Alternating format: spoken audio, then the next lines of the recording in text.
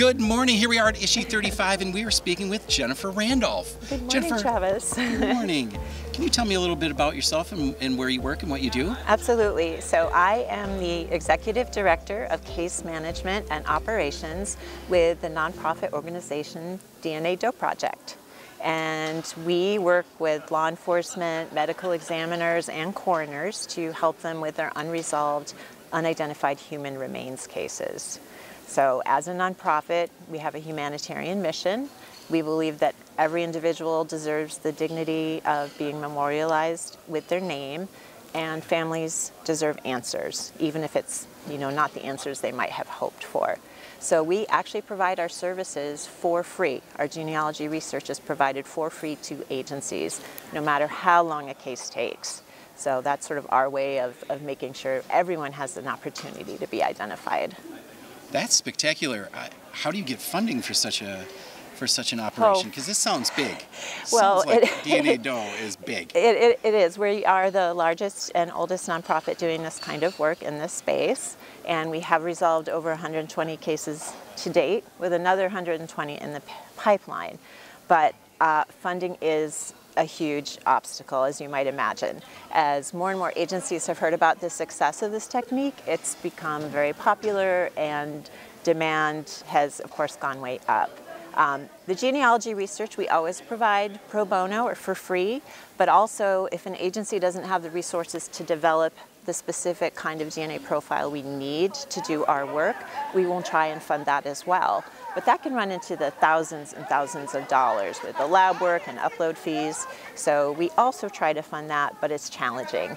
As a nonprofit, we have a large group of people who support our work, but they're usually small donors, $10 a month, that kind of thing. So it is a challenge, and we're always, we're scrappy and always trying to find more ways to get more funding so we can help with more cases. So how many people do you have on staff? How many people are doing this work with you and for you? We have over 100 dedicated volunteers who are genetic genealogists. Okay. And they are donating their time and talent. And that's why we can offer the genealogy pro bono for free at no cost. And I will tell you, we have worked cases as long as 5 years. Some of them are really challenging, but we can put that time in, and the cost to the agency is nothing. So whether it's a 3-hour case or a 5-year case, it doesn't cost them anything.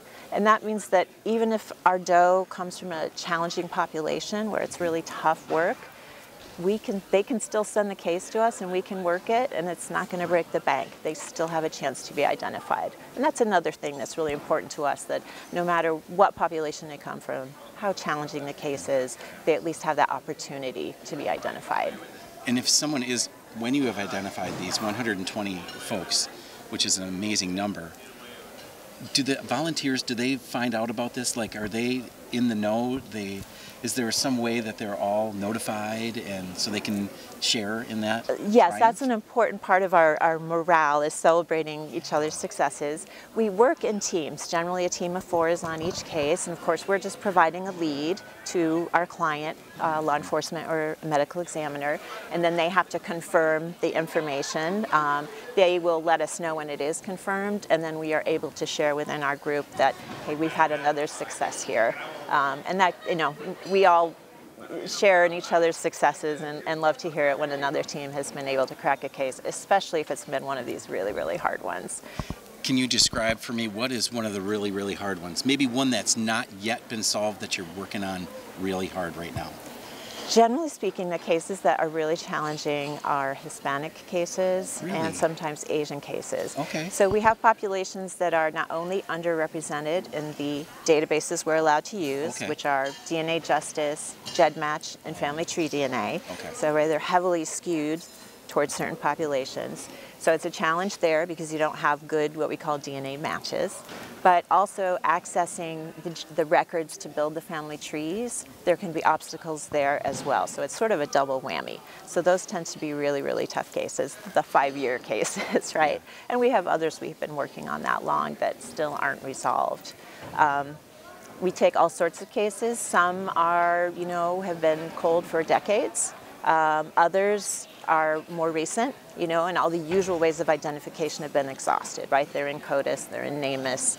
Agency has tried all the usual things and they just haven't been able to do it. We also take on some historical cases. So a recent project is trying to identify some of the victims of the 1930s Cleveland torso killer. So yes, very interesting case. Sounds gruesome, but yes, it is. 1930s. Yes, this was a serial killer in Cleveland, sort of a U.S. version of Jack the Ripper. Oh my. And he had 13 or 14 victims, and only 2 have ever been definitively identified. So we have a great partnership. Gosh. I know we have a great partnership with Cuyahoga County, and we are working on locating where the victims are in a potter's field, exhuming them, and hopefully we're going to be able to identify them. So they're not even marked? No, no. So there are so many challenges with this project, but we have so many dedicated people, you know, at the medical examiner's office and certainly on our end. And do you have to work with them to have a body exhumed or things like that too? Yes. Right. So you're doing that work as well? Well, we work with them, Okay. and I was actually able to attend the first exhumation, which was, you know, a learning experience for me. But boy, those folks worked really, really hard, and I was so impressed with how dedicated they are, and really want to see these people identified too. You know, these were so long ago, it's unlikely they have living relatives who knew them. Right. But, you know, the stories of someone missing in a family, that can get passed down for generations. So there could be people who know someone in their family went missing, and this might give them answers. So it's still important work, even though it was from so long ago. Yeah.